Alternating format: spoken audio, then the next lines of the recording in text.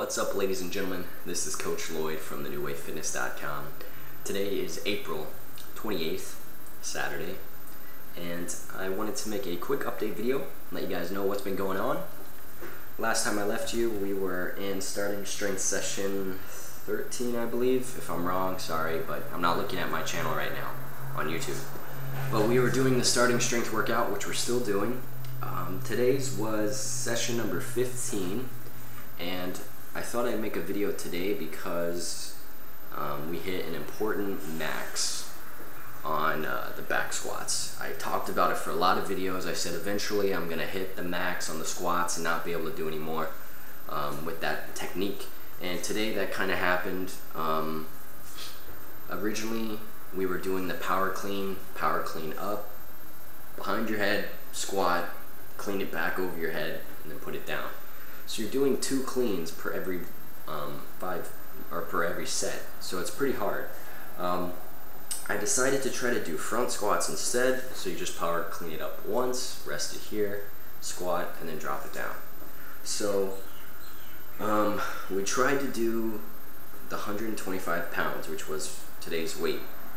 Previously, our last workout, we successfully did 120 pounds with the back squat, cleaning it twice. Today, I wasn't able to do the back squat. I tried to do the front squat. I was able to do 2 reps with the front squat at 125 pounds, but just trying to do it, you know when you're at your limit, and sometimes you can push beyond even though you don't want to. Sometimes you realize that if you push beyond, you may hurt yourself. So that was kind of the situation I was in today. It was either push and try to show off and say, yeah, I did it without a squat rack at 125 pounds, which is good for my weight size, or possibly hurt myself, or just do what you can. If you can't do it, then switch techniques. So after 2 reps, I could tell that I should switch the technique, so we switched to hack squats instead. We finished it off by doing the 3 on the first set, and then for each second set and third set we did the 5 reps of hack squats at 125 pounds. If you don't know what a hack squat is, I have a video about it on my channel, but basically it's just a reverse deadlift. It doesn't work quite as well on the quads as a normal squat does, but do what you can.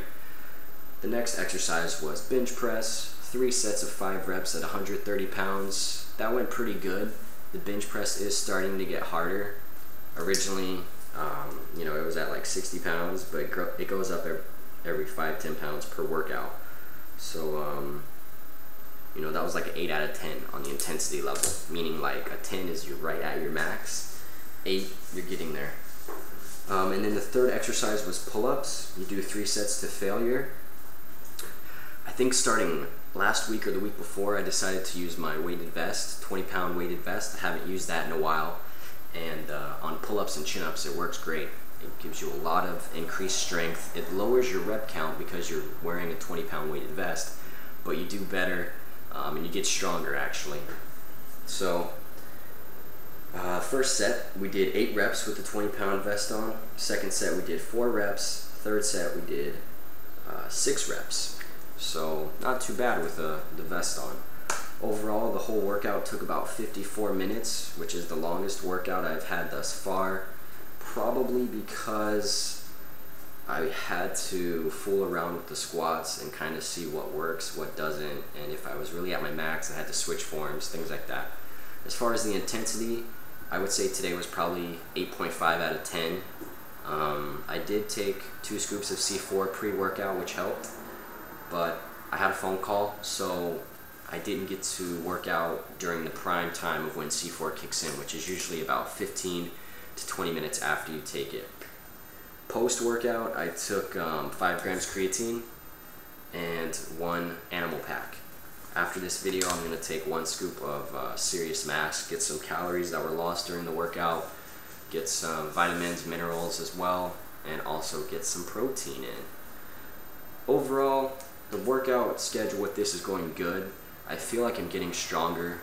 Originally, when I had to switch to hack squats, I think it was like 110, 105 or something, and now I didn't have to switch until 120, which is good. It means I'm getting stronger and progressing.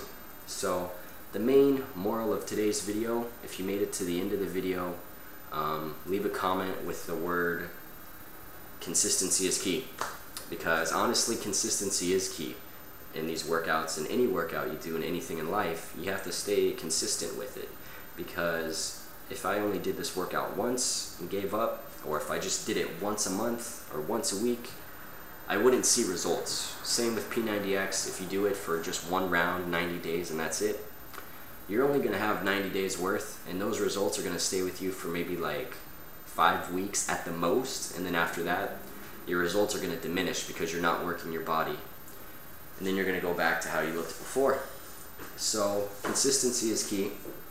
Stay with it and just keep doing your best every day. Keep showing up to your workouts, keep showing up to P90X or Insanity, whatever you're doing, and just hit play and do your best. Today I really wanted to continue to do back squats. Sometimes I have dreams and I'm like, oh man, I gotta do a workout with a really heavy back squat, and it's not gonna be fun because it's gonna hurt, it's gonna be tough.